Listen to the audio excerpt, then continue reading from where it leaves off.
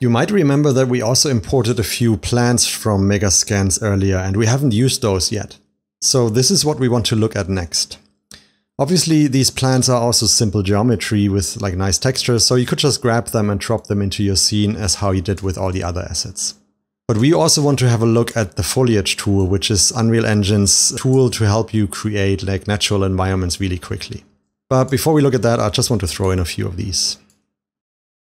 As we're getting closer to our final result, I took the liberty to adjust the lighting a little bit. I'll turn them on one by one and mention a few things that I changed. First of all, the key light which sits above our scene, I changed its scale quite a lot and moved it more to the left, just so that it throws a light onto the left side of the rock and doesn't spill over to the right. Then I decreased the size of the rim light and made its angle quite a bit sharper, so it creates a nice amount of detail and contrast on this side of the rock.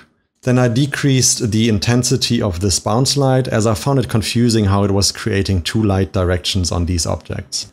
I also created an additional light that lives on the back of the scene and doesn't affect the objects in front of it. It basically just throws a light onto the background and therefore gives me more control over the brightness of the background color.